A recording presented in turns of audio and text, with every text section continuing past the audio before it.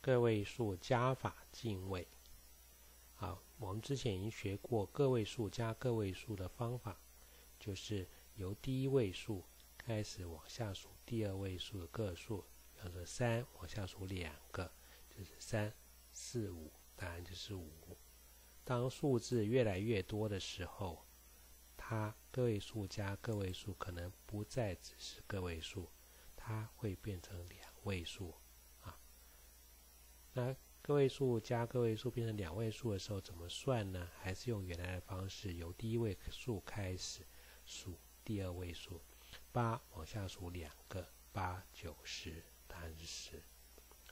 这是用数数的方式。好，我们如果不想用数数的方式呢，我们要用另外一种方式来做。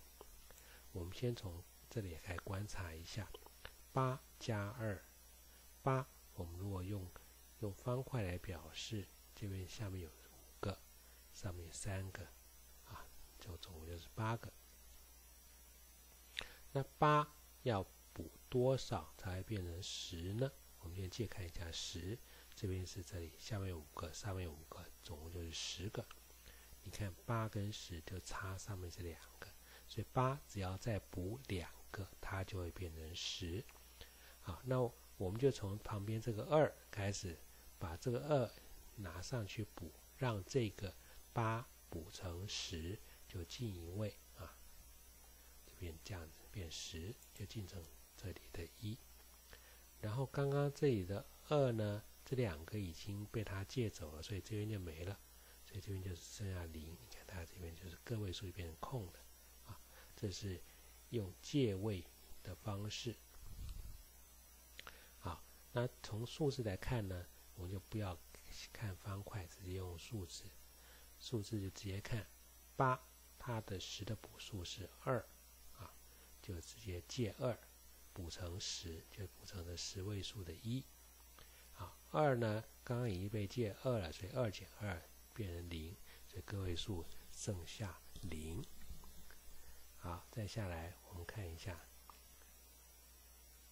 9加1，直接看9，10的补数是1，所以9加1就变成10啊，这是10。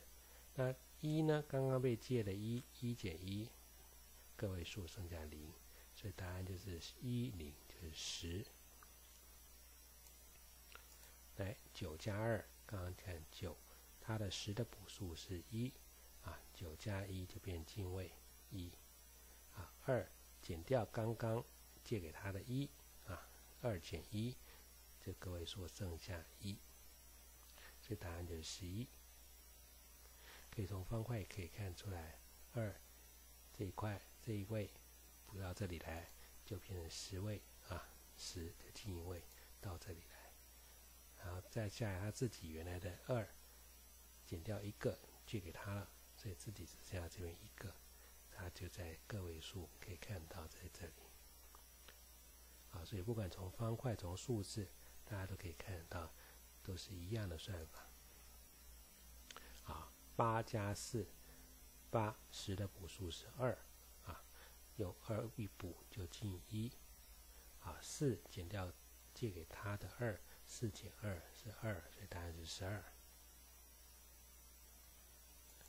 8加7啊，这个数字比较大，一样8再补2位就变10了，7减掉刚刚的2，就7减2就是5，15。方法都是一样，都是蛮简单的。9补1就10，进位。这个后面的9减掉刚刚借给他的1啊，就9减1就是8啊，答案就是8。以上就是运用10的补数来算个位数的进位。